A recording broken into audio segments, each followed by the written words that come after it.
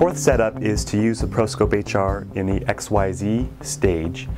This is a stage that allows you to mount the ProScope camera, and it puts a flat surface on top so that you can place prepared slides or water samples on top of the stage, like we've done here with a slide of a pine stem.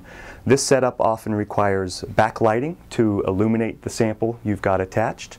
The XYZ stage can also be used in the downward position in order to focus on samples that are on a tabletop. And it has X and Y knobs allowing you to position the sample precisely where you want it, or to follow living organisms as they swim around a pond water sample, for example. These four setups, as you can see, allow a lot of versatility with the handheld video camera microscopes, including the ProScope HR.